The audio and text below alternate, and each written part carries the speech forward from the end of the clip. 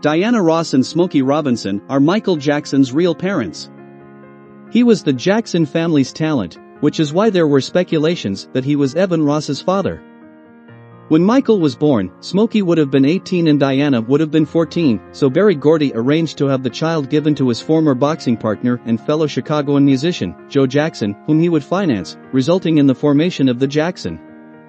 Michael would receive all of his requirements from Joe's large family while being raised as an artist, and Motown could maintain their reputation by removing the youngster from the picture. Before we explain it further, make sure to like and subscribe to our channel. As it turns out, the youngster has talent.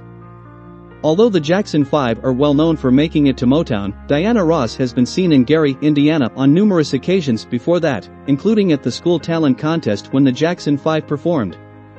She has joked about Michael being her son in a future film and has declared on live air that he is her baby or child and that she is doing everything for him. She has also stated in the media that she had a crush on Smokey Robinson while growing up and sharing a Detroit street with him, which is strange considering that he had a girlfriend at the time who he subsequently married. Also, Diana switched high schools about the time Michael was born, when she would have gotten pregnant. Smokey enrolled in an engineering program at the same time as she did since they were about to become parents and Motown hadn't yet achieved mainstream success. She was attending Castech to study home economics at the time. Michael has said that when the Jackson 5 performed at Berry's home for a Motown gathering a decade later after their Motown audition in Detroit, Diana told them she wanted to take a special interest in their career. In the movie Double Platinum, played by Diana Ross, the mother who abandoned her child to pursue her career later confesses to the child that she is indeed her mother and proceeds to support the child's career, which is similar to Michael's real-life experience. Diana wore a similar shirt when she performed with Michael throughout the 1980s. Diana's daughter also dons a frock in the movie while singing that has the same glittering blue pattern as the shirt Michael wore during his performance of Billie Jean at Motown 25.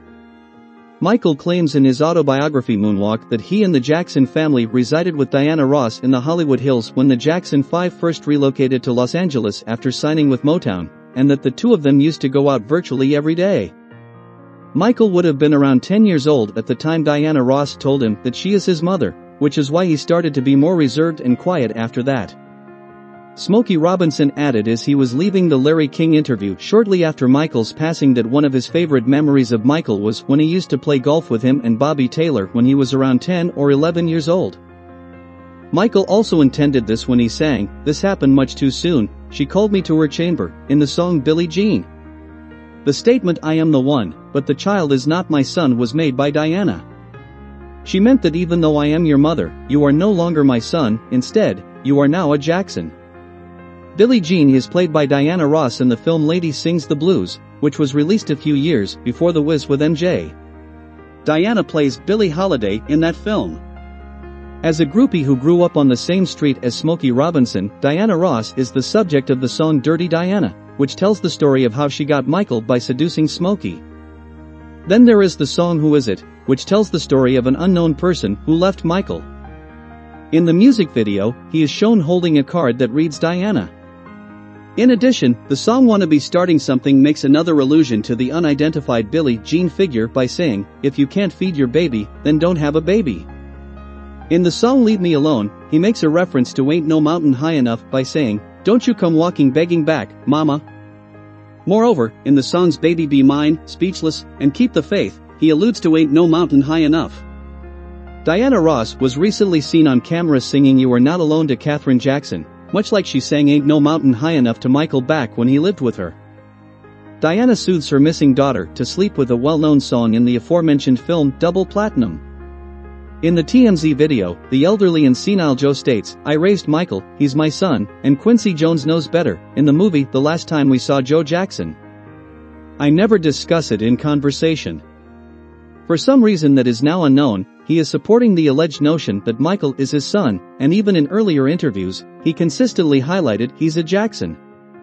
Joe stated that he was doing fantastic and that the family was doing very well in an interview the week after Michael's untimely death, while Smokey Robinson spoke about what a phenomenal musician Michael Jackson was on the Larry King Show. This theory explains why Michael was a musical prodigy with the stage presence and songwriting skills of his real parents and why he not only looks like Diana Ross and shares her features and eyes, but also why his facial structure resembles Smokey's and their profiles and ears are completely identical. Diana, Smokey, and Michael are the only 3 musicians, aside from the Beatles, who have 2 stars each on the Hollywood Walk of Fame. Now, you can notice how different from his brother's eyes they look and how much they like Ross's eyes. Now you understand how his personality evolved in the manner that it did. It's the reason he adopted an orphan persona, went by the name Peter Pan, created Neverland to aid underprivileged children, distanced himself from his family, and was unable to maintain healthy relationships with women. Since they started working with him from the tender age of 5 when he first displayed the talent, it completely explains why he had such a serious identity issue and why he claimed to have never known a childhood. And that explains why Joe Jackson is rumored to despise Diana Ross and why Katherine Jackson comes in front of Diana Ross in his will when it comes to who would care for his children. Smokey Robinson reads a letter from Diana Ross, who writes that she is in such deep sadness that she is unable to attend the funeral and that Michael was part of the fabric of her existence, as the first person to enter the public memorial for Michael Jackson. Hence, contrary to popular belief, Michael wasn't ever trying to resemble Diana Ross, rather, he was showing traits and behaviors that he had inherited from her. Take close attention to one of the videos below when she claims that he shares many of her features, including her bone structure and skin tone. Now, you could reply, well, Janet looks a lot like Michael, but growing up in his shadow, she picked up a lot of his mannerisms and used cosmetic surgery and cosmetics to seem like him, as LaToya did. Their vanity was only deceit, though. That's a warp for today's video. What are your thoughts? Let us know in the comments section below. And make sure to like and subscribe to our YouTube channel for more future videos.